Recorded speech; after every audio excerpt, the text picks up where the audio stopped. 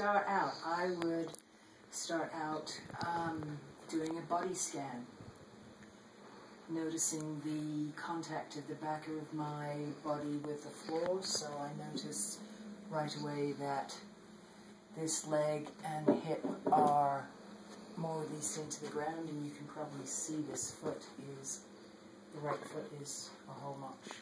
It's low. So I get to lie on the floor and see how have I been using my body. So in order to bend my knees, I've already got my feet rotated out to the side and drag my feet up. I have my knees bent, feet to standing, knees approximately hip width apart and approximately a foot length from my ass. Okay, could you redo that one more time? Yes. I want to get aside. So start with your legs flat. Okay, and one more time. So legs rotate out to the side, and I'm just going to drag my heels up as if they were on railroad tracks, and then I wind up.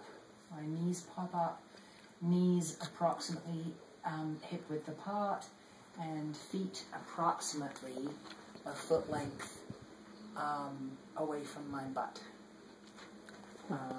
If I have my feet too far forward, that is going to get in my way, and if they're too close to my butt, that will get in my way. So you'll feel kind of the positioning. Play with it. The wonderful thing about this is it's what feels right. If I were to wind up with my feet down here, okay, I've seen this happen, like people with knee replacements, this is probably the best they can do.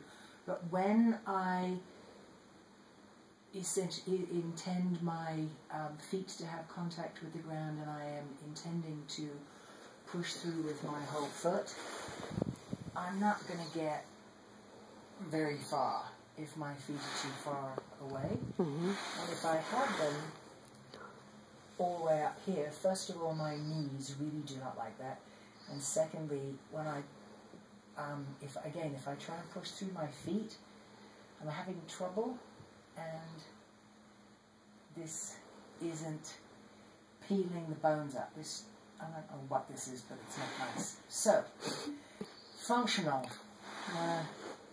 Be about here, and because my feet want to pronate, I will always dink around and want to get a semblance of an arch there, so I'm pushing through my toes and my heels. And all I'm doing is pushing with my feet. There is no work here. See? Jelly. Okay, keep pushing. And I'm thinking of lifting that string of pearls up. And sometimes, if I've been driving or something, I can barely get my ass off the ground. And other times, this is going up nicely, and I'm actually now on about the back of my neck, that's one of my places. Gives me the opportunity to work it. So if I bring my arms up, and I'm going to put the back of my hands together. This is creating a constraint, so that when I move my hands in a small circle, that is going into that vertebra. It's got nowhere else to go.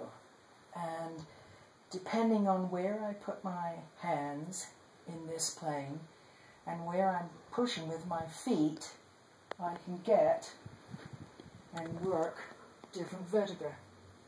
So the real juice of this is coming back down again as I intend each vertebra to get laid down with that extension. And some of the vertebrae come down as a plank, because I don't have differentiation, and as I hit the ground, all of me rolls down, legs, and I have more contact with my shoulders, everything.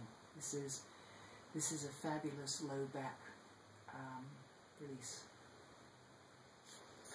Say nothing to do with abs. Nothing to do with abs. So Next,